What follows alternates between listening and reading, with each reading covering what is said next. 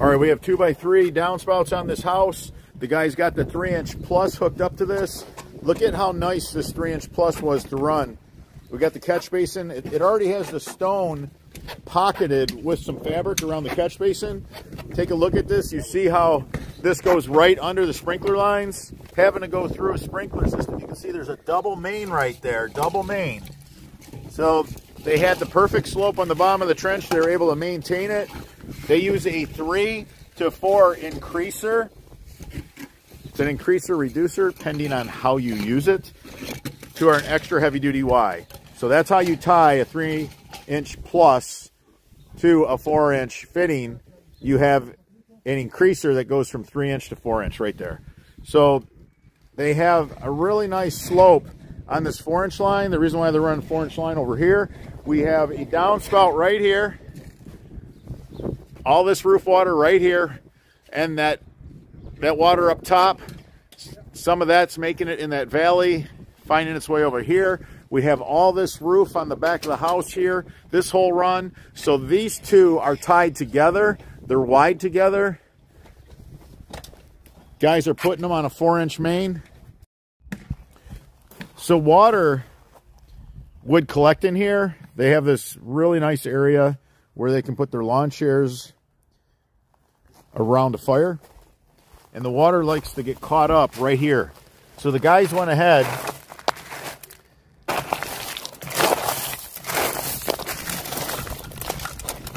Guys did a really nice job. They took a 12x12 turf plate, put some big stone over that grate. All that water that would get caught on this landscape edging right here, they're going to grab that up. They have a solid pipe that they're running in their trench. They're going to have downspouts on it. They're going to have this catch basin on it. They're taking everything to a storm drain. There's going to be a perforated pipe and a solid pipe in this trench.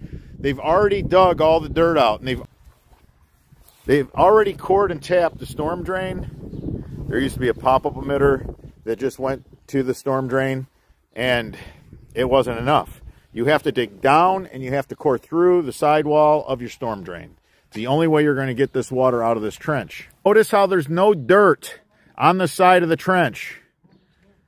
They have some sod that they put to the side because we're going to grow grass over this. It's going to be a covered French drain. But do you see a row of dirt on this side? Do you see a row of dirt on this side? You do not.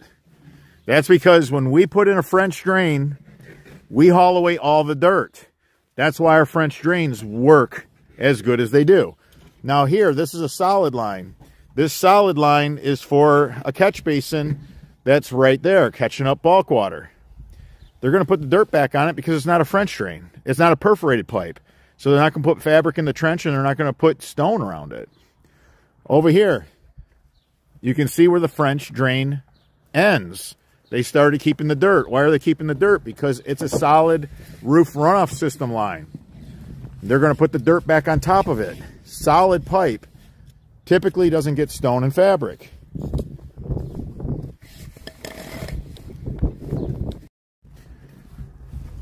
So you can see with all the landscape how the water just gets trapped in the swale.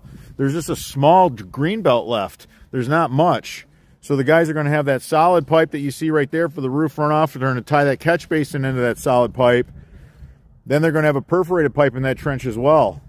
They're going to grab up all the water, send it to the storm drain. Right now, they're running all the piping. They have two perforated pipes. Again, we have the same type of situation here. We have a lot of landscape. We have water in the swale. It's just getting trapped in this green belt. Water doesn't flow through grass very well. There's plenty of slope here, but this is not concrete or asphalt. If it was pavers, concrete, asphalt, some sort of pavement, the water would run just fine. But water has a really hard time finding its way through grass. Grass really holds it up. So that's why these French drains expedite the process of draining your yard.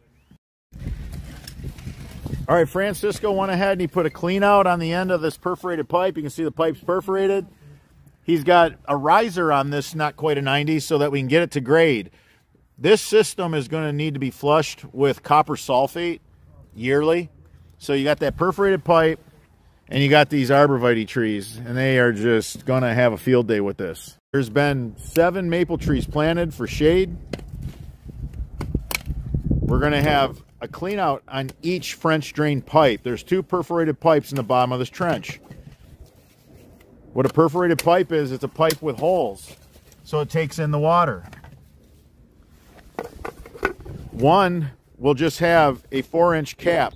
The other one will have the turf restrictor plate and a 4-inch cap.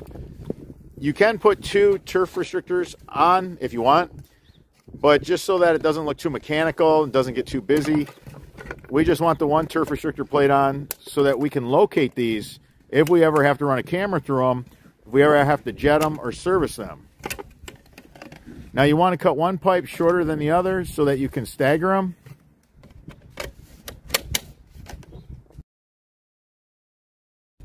This trench got deep because they are running it all the way from the house, and they wanted to have a really nice slope on the system. So by the time they got here where the French drain begins, and the French drain now is being built in the same trench as we work this water towards the storm drain, that's why we needed a riser. We were deeper, and you can see these risers give you 2-inch lifts, and they stack on each other. No screws, no glue, nothing. Just slip them on. Beautiful fit. Easy for contractors and DIYers, and it's the strongest yard drain components in the industry.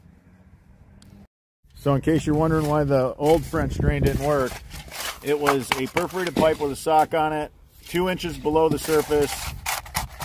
Look how deep our trench is next to theirs.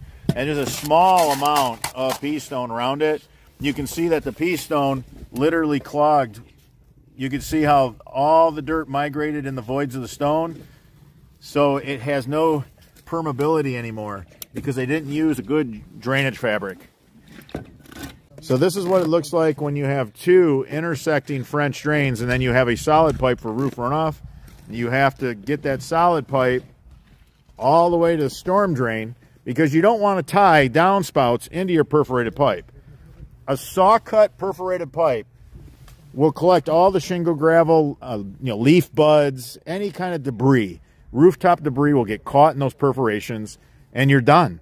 So you want to have a solid pipe that runs all the way to the storm drain, and you want to have your perforated pipe with no downspouts on it, no catch basins on it. Saw-cut perforations, you can't put catch basins on it either.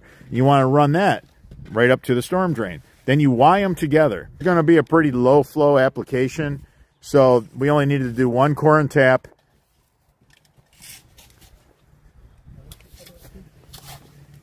So the guys did a really nice tie-in here. So they'll get the slope perfect as they backfill and they work together as a team. You can see how that solid line came in, went right over top of that perforated. Luckily, this pipe was higher than the French drain pipes, so it worked. But if you ever have a situation where this pipe is as low because of the slope and the run and the distance that perhaps it was ran at, just put a pop-up right by your French drain stone and it'll grab up all the water. But you never want to tie catch basins and downspout lines into a perforated pipe. You don't want to do that. There's a lot of liability to that. You can see they cored through it, did a beautiful job too, nice clean core. And they're going to get that installed and then they're going to use hydraulic concrete around it.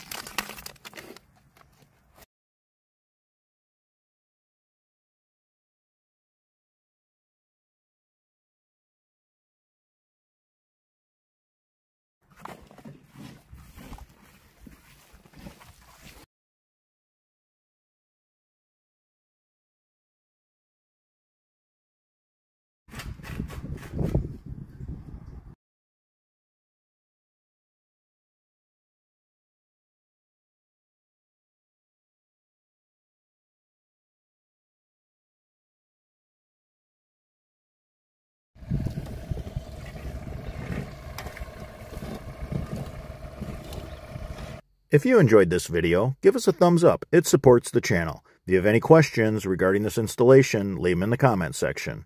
I'm your host, Robert Sherwood, and until the next video.